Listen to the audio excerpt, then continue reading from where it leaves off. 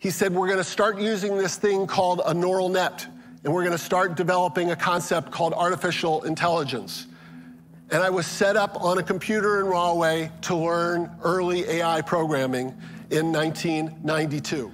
At first, I was given 1 hour a day on the Cray Supercomputer. Of course, it came at around 3 a.m. in the morning each night, as I was pretty low on the totem pole, and I would stick around then to make sure the code uploaded properly and ran. Usually leaving around 5:30 in the morning, run home, take a shower. I had a small basement apartment that I paid $200 a month for. My kitchen was a microwave on top of a washer and dryer where I would just microwave water, throw in spaghetti, whether it was breakfast or dinner, and head out again. So a lot of my background is not only computer science, but the understanding of the drive and motivation necessary to succeed was a very important kernel of these early days. I was very fortunate to meet my wife in medical school and ultimately went from Harvard to Johns Hopkins together. We couples matched at Hopkins. We went there because the internal medicine residency program at Hopkins was considered the hardest in the country. My wife and I had decided we would do one more hard thing and then get off the train. Well, I didn't do so good of getting off the train, but we went there because the intensity of the training program, because Hopkins had not yet accepted what's called the Libby-Zion case rulings on the number of hours house staff is allowed to work. And so a typical work week there in Baltimore was well over 100 hours a week. The thought was to be able to see a patient's course from admission into the ER all the way through to the point of being stable was an incredible learning experience for the resident, and it was. But it was pretty intense.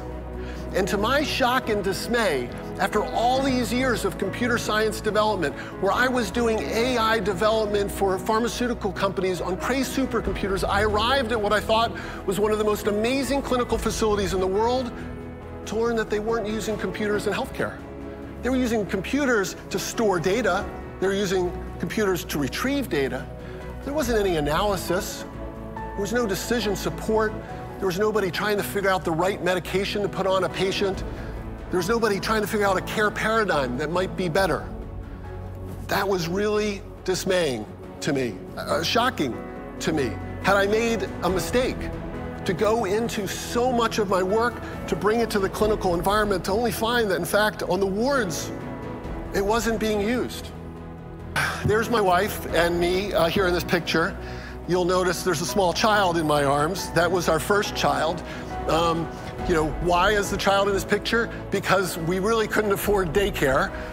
So we would literally bring the baby to the orthopedic floor and leave her there. And then we would bring her to the cardiology floor and leave her there. And this was back in the day of pagers. When one of us would go on, the other one would go off. We could never be on at the same time because who would take care of the baby? So we literally didn't see each other for the longest period of time, and I'd have to text her. Well, actually, we didn't call it text, but I have to call the page operator, who thought it was really funny that Dr. K. Dunleavy was telling Dr. K. Dunleavy that the baby was on Osler 8 or something like that. And then, we'd go pick up the baby and swap, and, one would drive home and the other would start work. Incidentally, for those historians in the room, there's Dr. Paige Killian. An amazing clinician, amazing person, our chief medical officer at Inovalon today. Has been with us since. And right next to her, Dr. Rochelle Lewinsky, the just recent head of the CDC and good friends of ours. It was an amazing time. But unfortunately, computers really weren't being used. And so from there, it was really a process of go build Inovalon. So the creation of Inovalon's first headquarters outside of Baltimore ensued. Okay, just kidding, that's not our headquarters outside of Baltimore. That was our headquarters outside of Baltimore.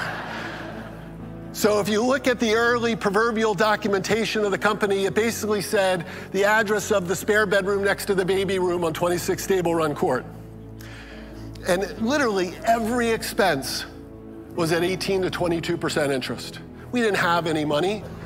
The checks that I wrote to form the company, to buy the first business cards, to buy the first stationery, were done on Visa credit card checks, all just borrowed off of tomorrow to enable this concept of this dream of being able to make healthcare better.